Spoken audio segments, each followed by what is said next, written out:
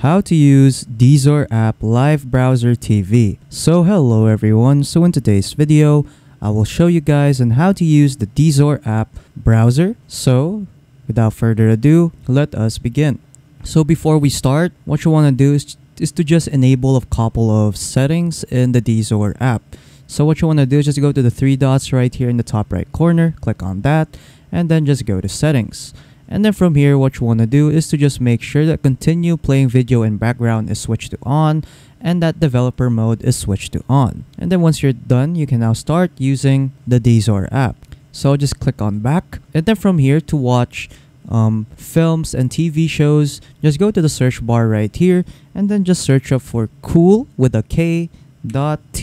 So cool with a K.to, and then just click on enter. And then after that, these two options will show up. So it will ask you if you want to use cool.to or cool.to cluster. So for me, I'll just choose cool.to. So I'll just click on that, and then there you go. So as you can see, I can now watch different TV shows and movies in the Dezor app. So yeah, that is pretty much it on how to use the Dezor app.